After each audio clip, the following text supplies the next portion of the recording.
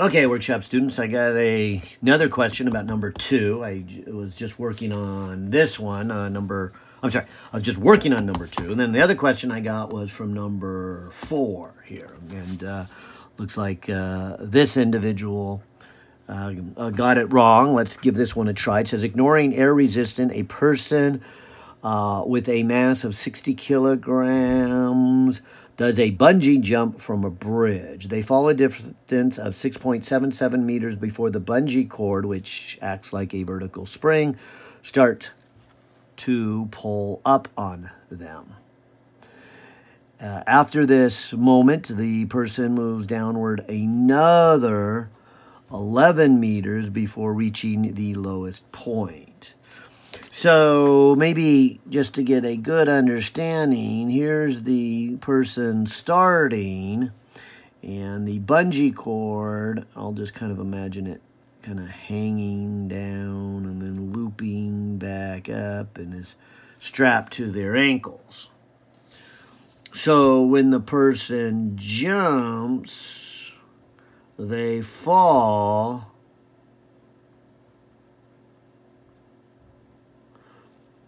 and of course, they fall without any tug from the bungee cord by the length of the bungee cord. So it says they fall a distance of 6.77 meters. So 6.77 meters. They fall a distance of 6.77 meters before the bungee cord starts to pull on them. Okay, so now, right here at this level, is when the bungee cord starts to pull, slowing the individual down and eventually coming to a stop. And if I understand the words correctly, it sounded like another 11 meters. At this moment, the person moves down another 11 meters before reaching their lowest point. Now, the reason it said the lowest point after 11 meters, so I'll put the 11 in the diagram, but it then pulls the person and snaps them back up.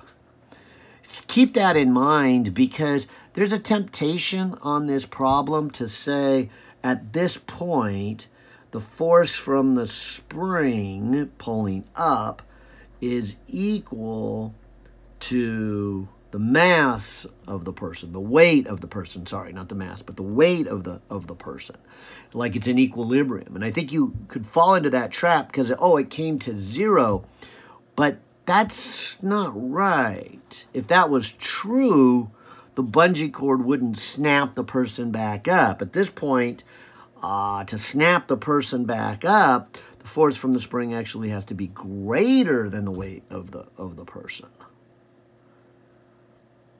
And so not just equal to it. Equal just would mean, the net force would be 0. The weight pulling the person down and the bungee cord pulling them up are equal. But in order to go up, the bungee cord has to stretch more than enough to equal the weight of it. So don't fall into that category. In fact, you can kind of go through the motion and say what would happen is as the person is falling, because the force from a spring is equal to kx, technically minus kx, the magnitude is going to keep getting bigger and bigger and bigger and bigger, which means the person is going to have less of an acceleration downward, but still have an acceleration downward until the bungee stretches enough where the force from the bungee is equal to their weight. At that point, the acceleration is 0. But of course, also at that point, they're going really fast, and that's why they would continue well past that point.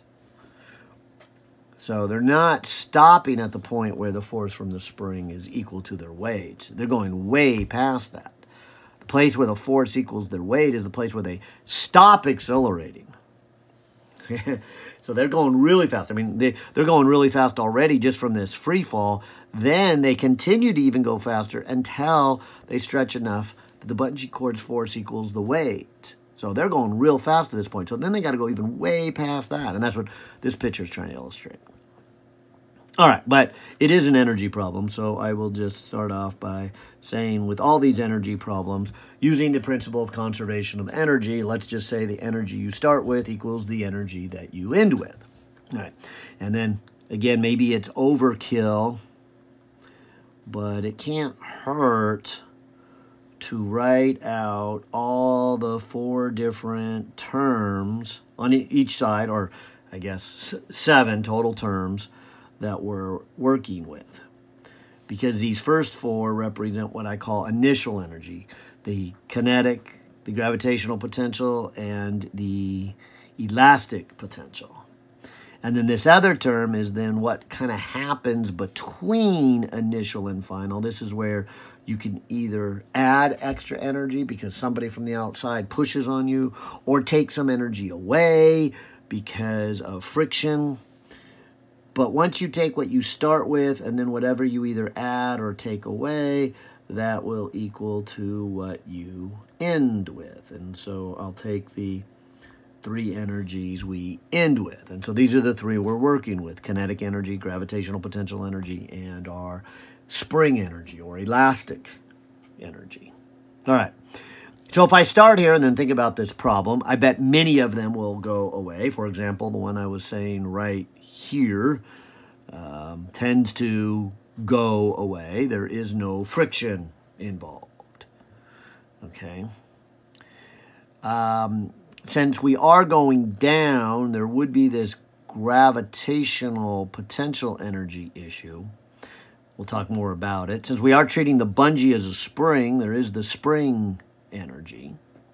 This is kind of interesting. We start at the top with no kinetic energy, so I'll say 0 motion, 0 velocity means 0 kinetic energy. But we also finish this problem with no motion or no velocity, and therefore no kinetic energy. So this problem doesn't really even have any kinetic energies. And these other ones have to do with either how high or how much they've stretched. So maybe I'll start with the spring. The spring is 1/2 kx squared. And the x is measured from its natural length. That means if you don't put any pressure on the spring. And so back here at the start, there is no pressure on the spring, if you will. The spring is at its natural length. I guess that would be 6.77 meters. That's how long it is. And so this x is anything above, if it's stretching, or below, if it's compressing, its natural length. So it's at its natural length. So I would say the x initially of the spring would be 0, or I'll just cross it out. There is no elastic energy.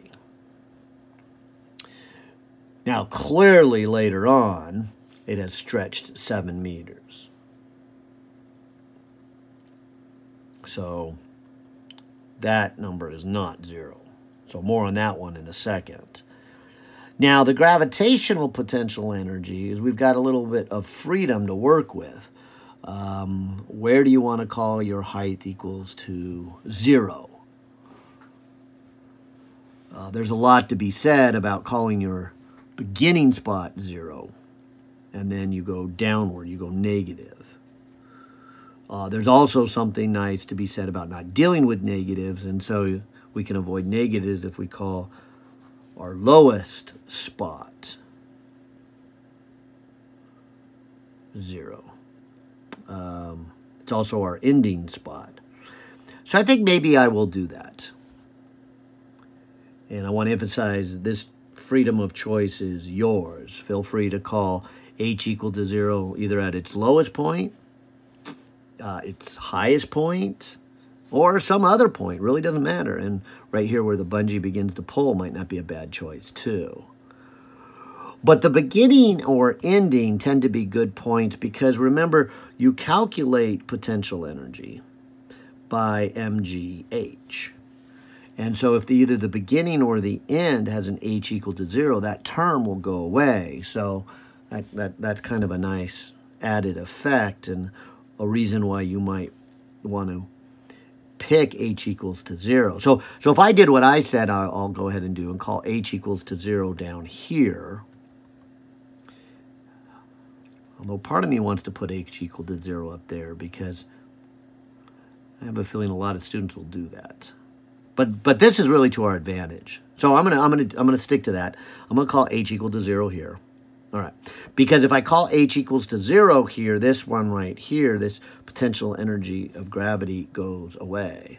And so really the only thing I have is then a potential energy due to gravity to start with that later then becomes a potential energy of the spring. So that's why I said it just kind of seems unnecessary to write all these down if they only involve 2 at the end. But it's good to, like I said, write all 7 down and kind of see which ones are relevant for this problem. And if it only comes out to be 2, great. It's going to make it a lot easier. Okay, and so I'll go ahead and do this. So the gravitational potential energy would be mg and h. Now let's go back to our conversation. Remember I said we'll call h equal to 0 here. So the person started 11 up and then another 6.7. So I guess that would be 17.77 meters up. And then, as we mentioned earlier, the potential energy from the spring, what I call elastic energy, is 1/2 k, and it's x squared. Again, x being this, how much does it stretch from its natural length? And so that's only 11 meters. See, it's only this part of the motion that is stretching the spring. And I think one of the things that can make this a hard problem then is mixing up the distance of height with the distance of the stretched spring. Okay, now I need to go back to the problem here now that I kind of talked about it. What are we looking for? The spring constant. And we have a mass of 60. Okay. So over here, I can put in a mass of 60. I can put 9.8. We already said the height is 17.77 meters, 1/2. We're trying to solve for k, and then we have 11 squared. All right, so here it's time to grab the calculator. So across here, I go 60 times 9.8. times 17.77. Over here, I'll go times 2. Then I will divide by 11 squared. And I get a k value of 170. I'll go 3 to round it. And yeah, sure enough, it looks like the computer is giving us the same answer. Okay, good. So that should be the answer there. Now, half of that, 86.4. Well, maybe I should even talk about half of it, but half could be a very easy, common, but wrong answer. So a common wrong answer. So I'll just stick to that and call it quits. All right. Hope that one helped. Bye now.